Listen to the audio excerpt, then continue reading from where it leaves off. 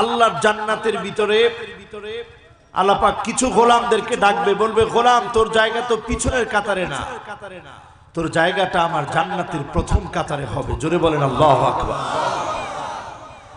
একটু চিন্তা করেন, কল্পনায় আনেন আমার রাজশাহীর ভাইরা, আল্লাহ পাক কিছু গোলামদেরকে জান্নাতের প্রথম কাতারের জন্য দাঁড় করাবে, অন্য কোন কাতারের জন্য নয়, জান্নাতের প্রথম কাতারের জন্য ডাকবেন। আল্লাহর জান্নাতের ভিতরে 120টা কাতার হবে। সামানুনা মিন উম্মতি, বিশ্ব নবী, নবী কুলের সম্রাট, রাহমাতুল লিল আলামিন নবী মুহাম্মদ সাল্লাল্লাহু আলাইহি ওয়াসাল্লামের উম্মতি।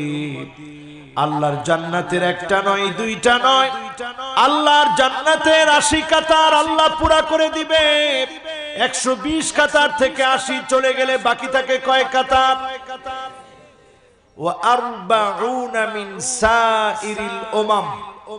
এই পৃথিবীতে যত নবী, যত রাসূল এসেছেন, সমস্ত নবী এবং রাসূল মিলে আল্লাহর জান্নাতের মাত্র 40টা কাতার ভরে জান্নাতে যাবে, আর একজন নবী তার উম্মতদেরকে নিয়ে 80 কাতার ভরে জান্নাতে যাবে।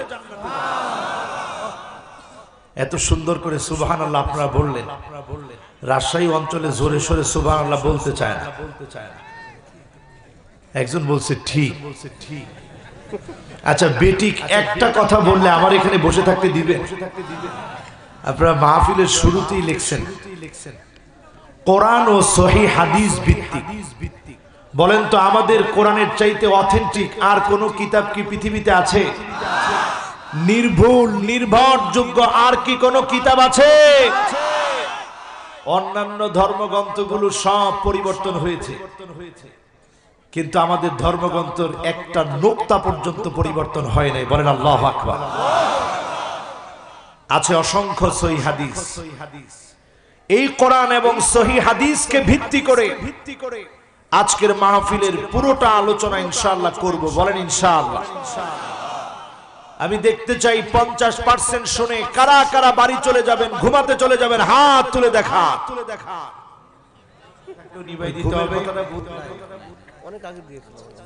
আর ডানে বামে সামনে পিছনে যারা দাঁড়ায় আছেন, একটু মেহেরবানি করে সবাই বসে পড়তে হবে। আসেন আসেন আমার লক্ষ্মী তরুণেরা, না লক্ষ্মী বলবো না, বলবো আমার আদরের তরুণেরা। রাস্তার উপরে যারা দাঁড়ায় আছেন তরুণরা, আপনারা একটু আসেন, বসেন। তরুণরা আজকের মাহফিলে আপনারা অনেক বেশি। আমি দেখতে পাচ্ছি সব তরুণ, টকবগে তরুণ। যেই তরুণের আজকের মাহফিলে এসেছে বিয়ে শাদী করে নাই, টকবগে তরুণ, তোমরা একটু আওয়াজ করে বলো তো দেখি আল্লাহু আকবার। এবার যারা বিয়ে শাদী করছেন একেবারে মুরব্বী, আপনারা বলেন তো দেখি আল্লাহু আকবার। চিন্তা করেন তরুণরা এরকম করে না, কিন্তু মুরব্বীরা দেখছেন কত জোরে বলার চেষ্টা করছে। এবার তরুণরা আরেকটা সুযোগ দিয়ে আপনারা একটু শোনায় দেন তো, জোরে বলেন তো আল্লাহু আকবার।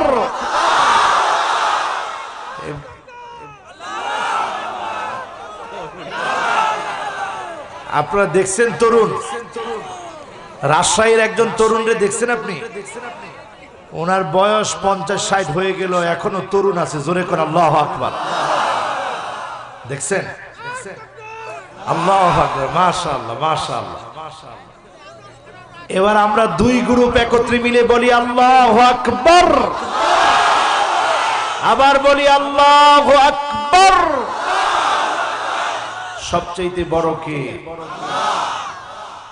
وقل الحمد لله الذي لم يتخذ ولدا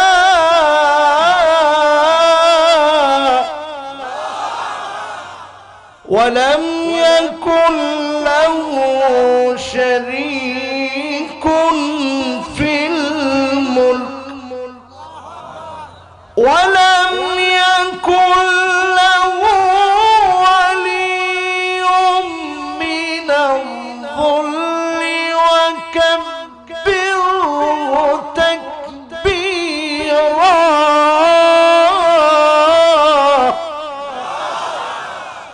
সমস্ত প্রশংসা কার?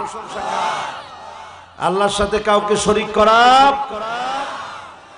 তিনি কখনো কারো কাছ থেকে কোনো সাহায্য চান, কাউকে তিনি অংশীদার করেন, এমনকি বার্ধক্যে কোনোদিন তিনি পৌঁছান। এজন্য আওয়াজ করে যার নামটা নিতে হয় তিনি কে? জোরে বলেন আল্লাহু আকবার, জোরে বলেন সুবহানাল্লাহ, জোরে বলেন লা ইলাহা ইল্লাল্লাহ, জোরে বলেন আলহামদুলিল্লাহ। এত সুন্দর হয়েছে, মাহফিলটা এত ভালো লাগতেছে, আলহামদুলিল্লাহ। কম বেশি মাহফিলের মধ্যে এরকম পাওয়া যায় না। শ্রোতাদের ভিতরে কোরআন এবং সহিহ হাদিস জানার একেবারে প্রবল আগ্রহ। এই আগ্রহকে যেন আল্লাহ পাক আমাদের বিজয়ের জন্য কবুল করে, পড়েন আমিন। সম্মানিত হাজিরিন, আমি তেলাওয়াত করেছি আল কোরআন আল কারীম সূরা আল বাকারা। সূরা আল বাকারা থেকে আজকে তেলাওয়াত করেছি 28 এবং 29 নম্বর আয়াতে কারিমা। বিমাশিয়াতিল্লাহি তাআলা ওয়া বিতাওফিকিহি, আল্লাহ পাক যদি তৌফিক দান করেন, এই দুইটা আয়াতকে ঘিরে আজকের মাহফিলে আমরা তাফসীর শুনবো, বলেন ইনশাআল্লাহ। আচ্ছা, এই দুইটা আয়াতের তাফসীর শুনলে আমাদের দাম কমবে না বাড়বে? আল্লাহর হাবিব সাহাবী আবু যার ওনাকে ডেকে বলেন, ইয়া আবা যার লা আনতা গুদওয়া ওয়া তাআল্লামা আয়াতাম মিন কিতাবিল্লাহ। ও আবু যার, শোনো, আল কোরআন আল কারীমের একটা আয়াত যদি তুমি পড়ো, যদি তুমি বুঝো, যদি তুমি আমল করো, একটা আয়াত যদি তুমি শোনো, খায়রুন লাকা আন তুসাল্লিয়া মিয়াতা রাকাত, 100 রাকাত নামাজ পড়লে যেমন সওয়াব হতো, এর চাইতে অধিক পরিমাণ সওয়াব আল্লাহ পাক বান্দার আমলনামায় দান করে দিবে। চিন্তা করেন, আজকের মাহফিলে যদি দুইটা আয়াতের তাফসীর শুনি, 200 রাকাত নামাজ পড়লে যেমন আল্লাহ পাকের কাছ থেকে সওয়াব পাওয়া যায়, দুইটা আয়াতের তাফসীর শুনলে 200 রাকাতের চাইতে অধিক পরিমাণ সওয়াব যিনি দান করবেন তিনি কে?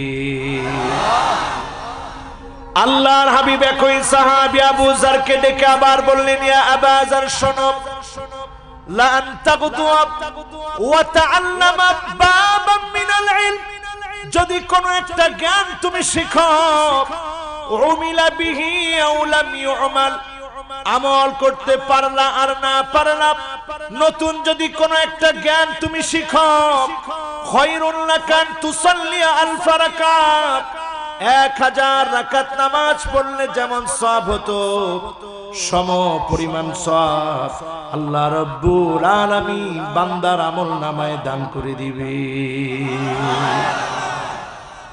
চিন্তা করেন, তাহলে আজকের মাহফিল থেকে আমরা কিছু নতুন বিষয় শিখবো, জানবো, আমল করব, বলেন ইনশাআল্লাহ। কোরআনের তাফসীর এখান থেকে আমরা শুনে বাড়ি পর্যন্ত যাব, বলেন ইনশাআল্লাহ। তাহলে কয়টা আয়াতের তাফসীর হবে? দুইটা। আমি সময় বেঁধে দিই, তাহলে আরো বেশি আপনাদের কাছে ভালো লাগবে। খুব বেশি রাত করব না, এখন বাজে 10:30। আমরা ইনশাআল্লাহ এই মাহফিলে 12টার ভিতরে মাহফিল কমপ্লিট করে বাড়ির দিকে যাব, বলেন ইনশাআল্লাহ। আপনারা কি বেজার হলেন? হ্যাঁ, সারা রাত? আচ্ছা, আমার তো এলেম কালাম নাই, বেশি কথা বললে যেটা হবে, মান কাসুরা কালামুহু কাসুরা গলাতুহু, কথা বেশি বললে ভুল কিন্তু বেশি হয়। এজন্য বেশি কথা দরকার নাই, অল্প কথায় আমরা শেষ করব, বলেন ইনশাআল্লাহ। كيف تكفرون بالله وكنتم أمواتا فأحياكم ثم يميتكم ثم يحييكم ثم إليه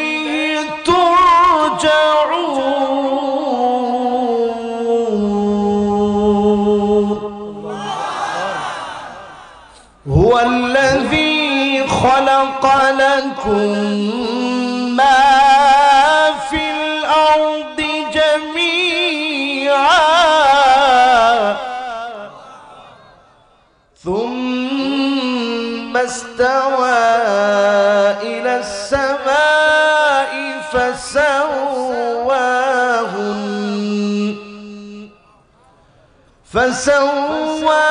فسواهن سبع سماوات وهو بكل شيء عليم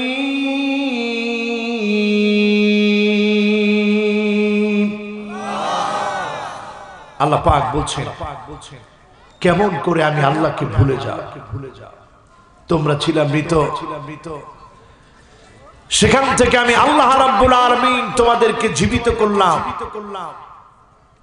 আবার এই জীবিত মানুষগুলো হঠাৎ করে মরে যাবে আবার এই মৃত মানুষগুলোকে আমি আল্লাহ রাব্বুল আলামিন আমার সামনে জীবিত করব আমার সামনেই তোমাদের ফিরে আসতে হবে জগতের দিকে তাকায় দেখো যা কিছু তুমি দেখছো সবকিছু আমি আল্লাহ রাব্বুল আলামিন তোমার জন্য বানিয়েছি জোরে বলেন সুবহানাল্লাহ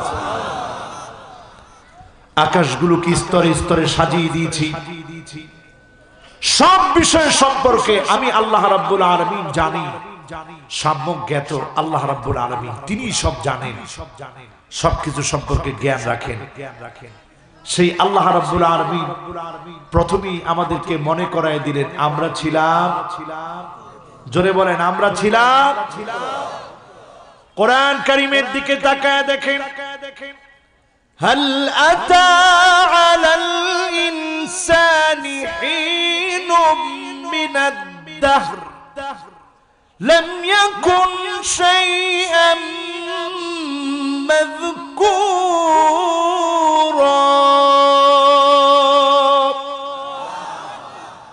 বান্দা কিসের অহংকার করো কিসের ক্ষমতা দেখাও কিসের দাপট দেখাও উল্লেখ করার মতো কোন বস্তু তুমি ছিলে না তোমার মা তোমাকে চিনতো না তোমার বাপ তোমাকে চিনত সেখান থেকে আমি আল্লাহ রাব্বুল আলামিন তোমাকে পরিচিত বানায় দিয়েছি আজকে চিন্তা করেন আমি যদি নিজে চিন্তা করি এই কোরআনের মাহফিলে যিনি আপনাদের সামনে আমাকে বসায় দিয়েছে তিনি কে আল্লাহ পাক তো পারতেন আমার কাদের ভিতরে লাঙ্গল উঠায় দিতে আরেকজনের ক্ষেতের ভিতরে আমাকে কামলা বানাতে পারতেন আমাকে কৃষক বানাতে পারতেন দিন মজুর বানাতে পারতেন খেটে খাওয়া মানুষে বানাতে পারতেন না বানিয়ে যিনি মহব্বত করে আদর করে কোরআনের মাইক সামনে দিয়ে বসায় দিয়েছে তিনি কি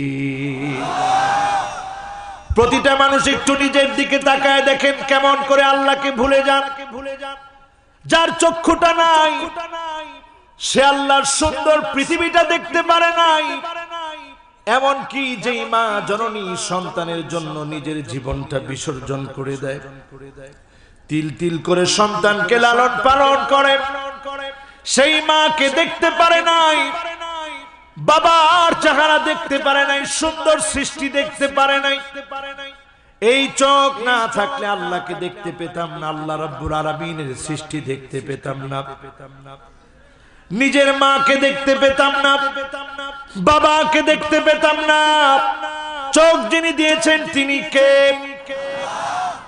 এই চোখ কিন্তু আপনাকে গুনাহ করার জন্য দেওয়া হয় নাই আলাম নাজাল লাহু আইনাইন,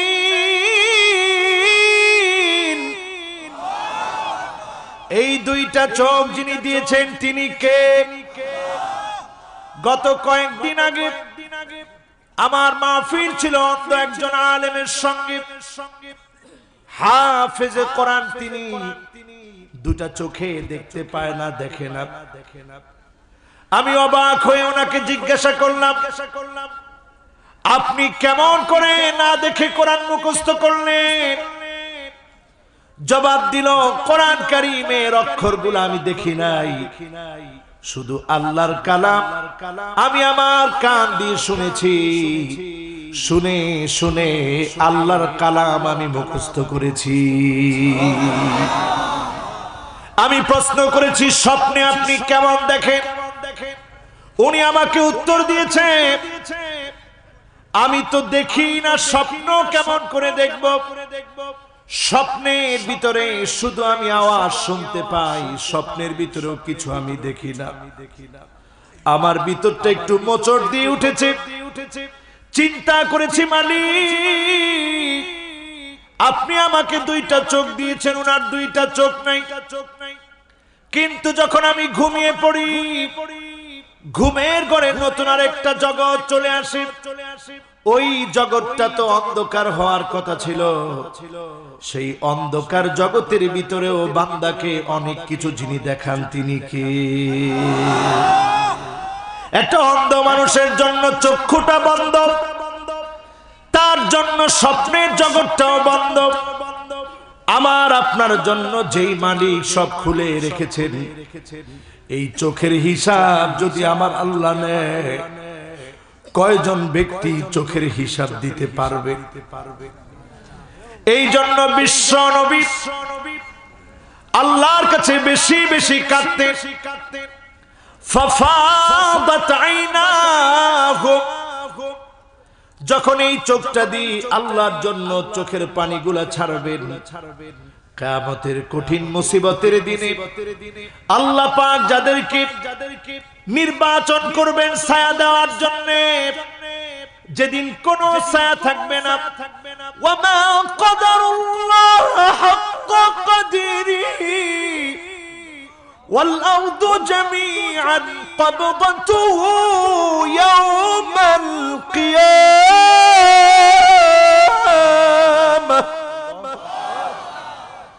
সেদিন আল্লাহ রাব্বুল আলামিন নিজে সব কবজা করে ফেলবেন। আল্লাহ রাব্বুল আলামিন সব কবজা করে ফেলবে। একটু মনটাকে নরম করে চিন্তা করেন, সব কবজা করে ফেলবে আমার আল্লাহ। সব সেদিন কবজা হয়ে যাবে আল্লাহ রাব্বুল আলামিনের সামনে।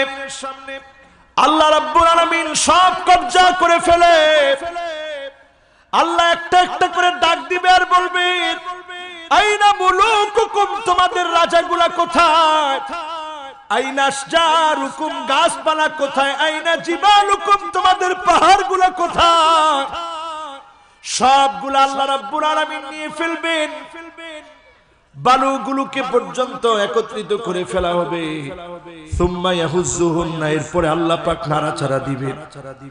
যখন আল্লাহ নিজে প্রশ্ন করবেন, সব থরথর করে কাঁপবে, কেউ উত্তর দেওয়ার মতো থাকবে না। আল্লাহ বলবে, লিমানিল মুলকুল ইয়াউম, আজকের দিনে রাজত্ব কার? সব নিস্তব্ধ হয়ে থাকবে, কেউ কোনো কথা বলার সুযোগ পাবে না, অপশন পাবে না। সেদিন আল্লাহ নিজেই বলবে, লিল্লাহিল ওয়াহিদিল কাহ্হার, লিল্লাহিল ওয়াহিদিল কাহ্হার। এক রাগান্বিত আল্লাহ রাব্বুল আলামিন আজকের রাজত্বের মালিক। যে আল্লাহ দুনিয়ার জীবনে রাগ করেন না, বান্দা এত অন্যায় করে তারপরে আল্লাহ রাগ করে না। আজকের সকাল থেকে নিয়ে এই রাত পর্যন্ত যদি আপনি রুটিনটা একত্রিত করেন, আপনার রুটিনটা একত্রিত করে সামনে এনে দেখেন কি পরিমাণ গুনার কাজ আপনি করেছেন।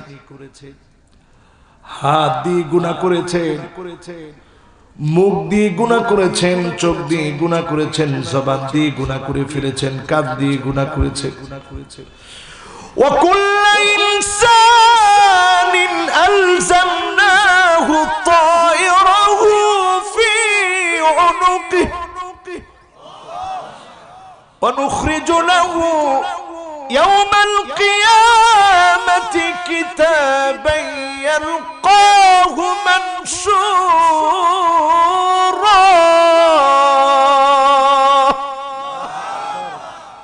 সেদিন আল্লাহ পাক মানুষের ঘাট থেকে মেমোরি কার্ডটা বের করবে, বের করে দিয়ে আল্লাহ বলবে, বান্দা এই গুনাহগুলার জবাব একটু আমি আল্লাহর কাছে দে। যার মেমোরি কার্ড সেদিন বার করা হবে, যাকে আল্লাহ বলবে ইকরা কিতাবাক কাফা বিনফসিকা আল-ইয়াওমা আলাইকা হাসিবা। বান্দার একটু পর হিসাব দে। বুখারী শরীফের বর্ণনা এসেছে, মান্নু কিসা হালাক, যাকে আল্লাহ বিচার চাবে, হিসাব চাবে, ওই লোকটা ধ্বংস হওয়া ছাড়া কোনো জায়গা নাই, পালানোর জায়গা খুঁজে পাবে না। আজকে আপনাদেরকে বলি, সেদিন আল্লাহর সামনে দাঁড়াতে হবে কিনা? আরো আসতে বলেন, হবে কিনা? হবে। হিসাব দিতে হবে, বিশ্বাস করেন। করোনা ভাইরাস বাংলাদেশে এসেছে, এই বিপদ সংকেত শোনার কারণে দোকানে দোকানে এখন মাস্ক খুঁজে পাওয়া যাচ্ছে না। সবাই এখন মাস্ক কিনে ফেলেছে, ঠিক কিনা? এত দূরে রাজশাহীতেও কিনছেন আপনারা? কিনছে? মাশাআল্লাহ, দেখছেন একিন কি বলছি, ইনশাআল্লাহ হুজুর দোকানে পাওয়া যাচ্ছে না। কিসের ভয়?